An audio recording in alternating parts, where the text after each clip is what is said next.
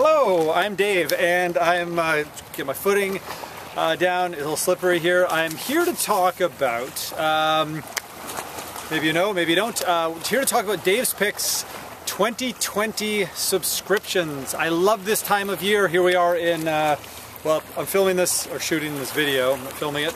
Shooting this video on October 1st, beautiful day. I love October, it's my, I don't know if it's my favorite month, but I do love it. And I do love it on a work basis too, because I love the announcement for the Dave's Picks subscriptions for the next year. We're going into our 9th year of the Dave's Picks series, which I do believe it, but there's a lot more to come. Certainly nowhere near the end, maybe the quarter life of the series, I don't know. But we've got a lot of really good music to come. And so, okay, if you're watching this, I would recommend maybe putting it on pause and going and subscribing if you want. If you don't, that's okay too. But the nice thing about the subscriptions, which we'll get into a lot of things in a bit, but the first thing I'd like to do is thank you for subscribing to the 2019 subscriptions, which right now we've got the fourth one of the year out, number 32. Yeah, it's been a really, I think, a phenomenal year for the Dave's Picks series, and I kind of look back on every year and say, okay, did we do our 4 of the year with good variety, great shows, of course, that's what we always aim for, good variety, and I think this year we really did. We kind of hit a little bit of everything, which I really love. So I do want to say thank you for subscribing. You know, we started this series in 2012. We announced it in mid to late 2011. And I think there was a lot of interest then, but now we've increased the units that we make almost double. I think we started with 12,000 and we're now up to 22,000. We're going with 22,000 in 2020. And that's because you've spoken and we've listened, which is to say we don't want people to be disappointed, so we want to make sure there are enough for everybody who's interested. So what we do is we put them on sale now as subscriptions where you order it and you pay one price and you get all 4 of the Dave's Picks. You don't have to worry about ordering them, you don't have to worry about them going on sale. They just arrive every 3 months at your mailbox or doorstep or post office box or however you get your mail delivered, I don't know. You get that, but you also get the bonus disc that comes with the second one of the year, which in this case will be number 34. We're just putting the finishing touches on that, so in a little bit, maybe in a couple months, we'll have news on number 34, the second one of 2020. But we do love it. So what we've done in 2019, again, like I say, I like to look back on the previous year, and I love this year. I love the 2019 as much as I've ever loved any of the years we've done. I really do. I think that the variety is quite perfect. It's never going to be absolutely perfect for everybody, but I do feel that we hit every distinct era, not every distinct era. We hit most of the distinct eras in Grateful Dead history, which we'll get into in a sec. I think the bonus disc was really wonderful. So I think we really, I think we nailed a lot of things with this year. And looking at what we have planned for 2020, we already got the first one picked, number 33, which we'll mention in a minute. And then 34, we're just about done. We just need Jeffrey Norman to check out the tapes, which is more of a formality. By the time we get to that point, we're pretty sure that the master reels are in very good shape, or the master cassettes, or DATs, or whatever we're using as our source. But we'll get to that in a couple months. But based on what we're looking at, and then even looking way ahead to number 35 and even 36, I think it is going to be an exceptionally exciting year in the Grateful Dead archival release year. I know certainly we've got some box set ideas plus some other cool things going for 2020, so I do think it's going to be a fun year. I think every year is, but this year was phenomenal. I really feel that with the Giant Stadium box, Ready or Not, the late era, the newer songs, 9 of them, from 92 to 95, the 4 Dave's Picks, the Fillmore West release that we put out on vinyl, Aoxomoxoa 50th anniversary. We did a lot of really cool projects this year, I think. The band put out some wonderful music over the years. I mean, both in terms of their studio output, their live recordings, and then the live shows that they fortunately had a sound crew that were recording. So in 2019, if you look at the eras we did, the first one of the year was the first show of 1977. We'll talk about that in a minute because there's some relevance to what we're doing in 2020 with that show. But that was the show with Tear Up and Station and Estimated Profit and all those, you know, all that incredible music from 2/26/77. And so we kind of hit that Keith and Donna era with Mickey and Billy, the late 70s. Keith and Donna era of Grateful Dead kind of covers that 76 to 78 span. And then the second one of the year, we did the very first show of the 1970s, of January 2nd, 1970 to be specific. So for all intents and purposes, it might as well be a late 1969 show. In terms of band lineup, of course, Tom Constant was still in the band, Pigpen, Mickey, Billy, and then the rest of the guys. Bear was recording, so it sounds like a typical Bear recording, which is just absolutely wonderful. And you've got all of the songs. I think he likes it. You get all of the songs that were a big part of the 1969 sound, Dark Star and Alligator. We got a bonus disc on there. Dark Star and Alligator and all those things, but then you have a lot of the newer songs, the songs that would define 1970 Grateful Dead, the Working Man's Dead material. And then later on there'd be all the newer American Beauty songs. Really, I mean, not a lot more can be said about those two albums than I've already. Remember, next year is the 50th anniversary too in 2020, so I think we'll be hearing more about those albums next year. I sure hope so. So we had that, and then the next one we did after that, which again, we might as well call that a late 60s show because it was the first show of 1970, but it was very solidly ensconced in that 1969 sound. And then after that, we did a 1979 show, a late 79, December specifically, and that was the December 3rd show in Chicago. And that, you know, we're really getting into the 80s at that point, because by then Brent had been in the band for more than 6 months and just sounded wonderful as kind of a defining part of that Grateful Dead sound. So we might as well call that an 80s show, you know, for all intents and purposes. But a late 79, I love that era. You know, you think of shows like Cape Cod and the Pittsburgh December 1st show, and you think of 1226, 1228. You think of the Red Rock shows, the Oakland shows, when they brought out a few new songs. Jerry brought out specifically a very cool new guitar, the Tiger, which, yes, it was the Tiger, and I know that. Not the wolf. So really, really wonderful show. And then to end our 2019 Dave's Pick series, we went back to the Keith and Donna era, but the one drummer arrangement, the Bill Kreutzmann arrangement, specifically early 1973, a show that has always been very, very high on my radar, going back to the mid-1980s when I probably about 1987. 87, 88, I got a really good soundboard of this show, and I've been a huge fan of it. That's, of course, the Philadelphia Spectrum show, March 24th, 1973. Wonderful stuff. A lot of the new material that was debuted in February, just a month earlier. Not all of it, but quite a bit of it.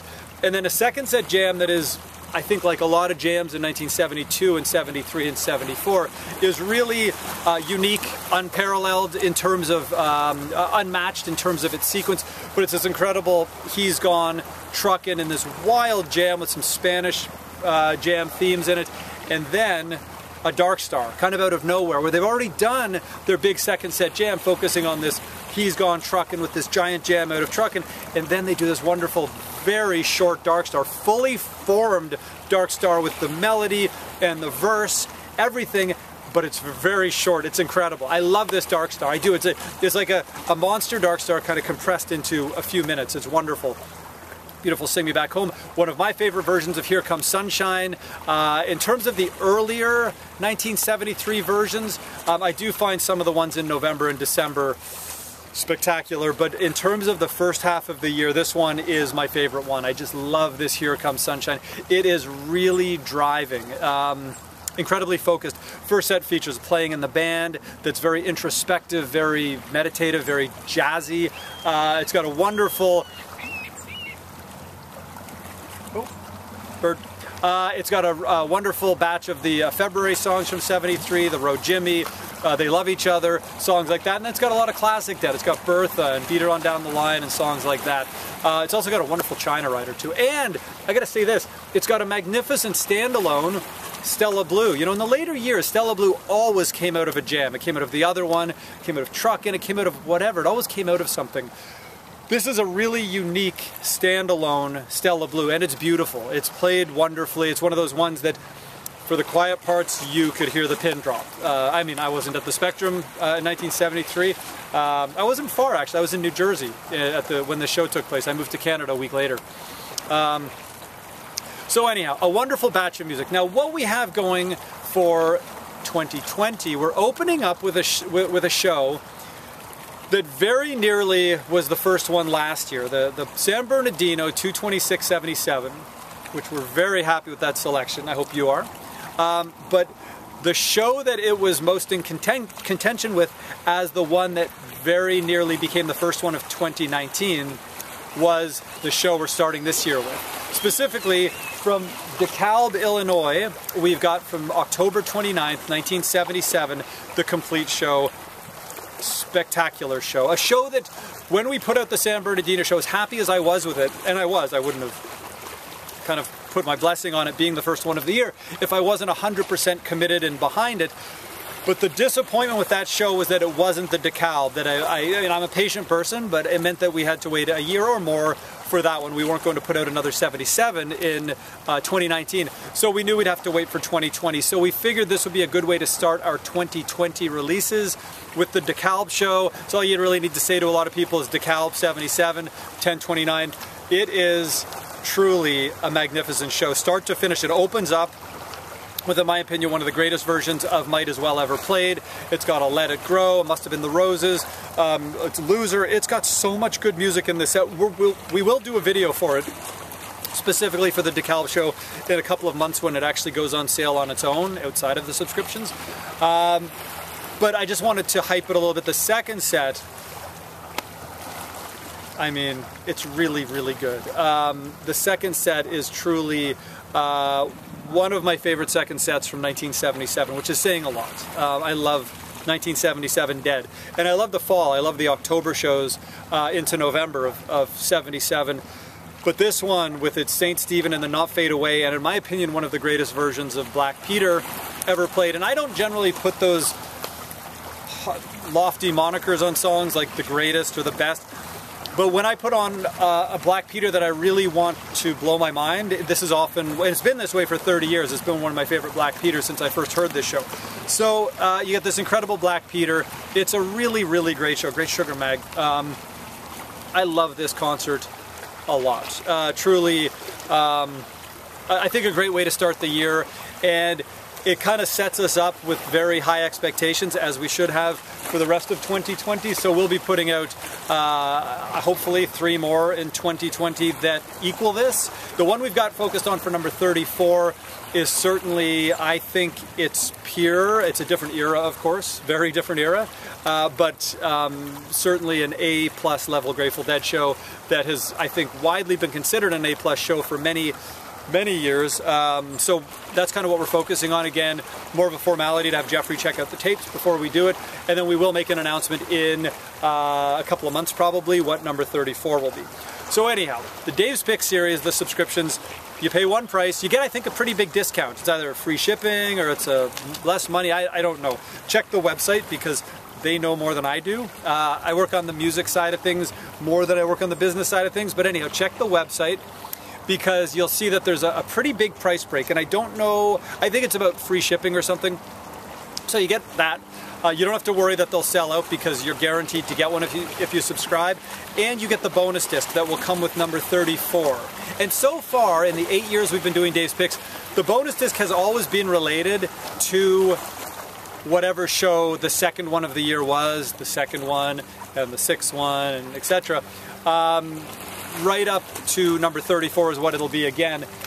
I'm not saying for certain it will be related, but it probably will be. The bonus disc we're working on is related to the show we're working on for Dave's Picks 34. So you get that, and they show up at your door every 3 months, 4 times a year, and you don't have to worry about kind of buying them when they go on sale, which I think relieves a lot of stress. Plus, you know, if you don't like the show that we picked, if it's an era you don't like, or maybe for whatever reason, I mean, I'm sure your buddy would like it, your wife, your husband, whoever would want it. I'm sure somebody would want it. So that's kind of what I've always felt, that somebody said, well, what if I don't like the third one you put out, or the fourth one? And I mean, I've not really heard that people have been overly disappointed. But if you were, just give it to someone. Someone would love to be gifted one of these. I would. I mean, I would love it. I love free stuff. So anyhow, Dave's Picks 2020 subscriptions are on sale now. The first one of the year will be DeKalb, Illinois, October 29th, 1977. a magnificent show. The second show of the last tour of the year. It's a very short tour. It goes October 28th to November 6th in Binghamton, New York. Oh my gosh, it's a really, really, really good tour with a lot of good music. DeKalb is obviously a show, I don't know if obviously, I should mention. It's a show that if we had this show in the vault for many years, it probably would have been released quite some time ago. If I'm moving around a lot, I'm trying to get my footing, it's all slippery, but there's barnacles, old dry barnacles that are actually not very slippy, so I'm trying to get my feet onto the barnacles, seeing how that goes, and staying standing. I don't want to slip in the water. This is one of the tapes we just got back to the vault a couple of years ago. So since we got it back, along with 22677 and Cornell and things like that, we've wanted to get some of these shows out for quite some time. Now that we've got the tapes back, we've been trying to get them out, not as quickly as possible, but making sure that they figure into our release plans. So last year, the first one was from those tapes. The last one, the one number 32, the Philly March 73, that's also from those tapes. We'd always had board tapes, but there were kind of better board tapes in that collection. What else? 79. Somebody honking. Maybe somebody I know. So yeah, those ones were from, and then the Bear, and then the Healy cassette. So yeah, 2 of those last year. This year so far, 1 of them, well obviously DeKalb. The second one, I'm not going to give any hints of what era it is from, but we might get more of those out. But anyhow, this is a really great sounding tape, really. And Jeffrey Norman's been working very hard on this one. He's finished it because he's working on the next big project that we're working on. We've got some good ideas for 2020 outside of the Dave's Pick series, so we're dedicating a lot of work into those things right now. But anyhow, go to dead.net if you're not already there. I don't know where you watch this. Is it YouTube? Is it? I don't know. Where do you watch this? On your computer. So go and subscribe if you're inclined. The subscriptions do tend to get shut off after a few weeks, a month or 2, I don't know. Check deadnet if you haven't subscribed, but we always encourage you to, especially when it's a show this good to start the year. I mean, subscriptions will be quite high, I think, and then which means we'll probably shut them off sooner than later. And then when we do put on the DeKalb show on sale on its own in, I don't know, January maybe, it will probably sell out pretty quickly. As you probably know, the Dave's Picks sell out in hours usually. It's never more than a few days. It has been as short as an hour or 2. Now that we've bumped it up to 22,000, hopefully they will last a little longer, but maybe not. When it's a show this good, you never know. So anyhow, thank you very much. And I mean that. Thank you for sticking around, both in terms of this video, which is probably 20 minutes maybe. But I mean more, you know, the Dead have been around now for going into 2020, 55th year. So thank you for that. Thank you for sticking around with the archival releases of the last 20-25 years. And the Dave's Pick series specifically, we're going into the 9th year, which means 2021, we're very excited, will be our 10th year of the Dave's Pick series. And again, I don't think, have any end in sight, unless there's something they're not telling me. But I think we're going to keep going for quite some time. As long as you keep being interested, we will keep digging deeper into the vault and finding cool things to build your collection of official Grateful Dead releases, from the band's archives to your shelf. Again, thank you, and I really mean that. I do. Thank you. We wouldn't do what we do. I wouldn't do these videos. We wouldn't be doing the archival releases, the Dave's Picks, the box sets, without your interest, your feedback, your input. So thank you. Dave's Picks 2020. Go to dead.net. They're available now, the subscriptions. And then they'll be shut off in a while, but you'll get a price break, you'll get an amazing bonus disc, which, I mean, we put a lot of work into those bonus discs. They are not mere filler and throwaways. They are really, I think, really good 75 minutes of incredible Grateful Dead music. Thank you, and we'll see you here. We're going to be announcing Dave's Picks 32, well 32, I pretty much announced it here, but we'll be putting that on sale pretty soon too, and then we'll announce 34 in a little bit. Now you know 33 DeKalb 77. Thank you, and we'll see you around.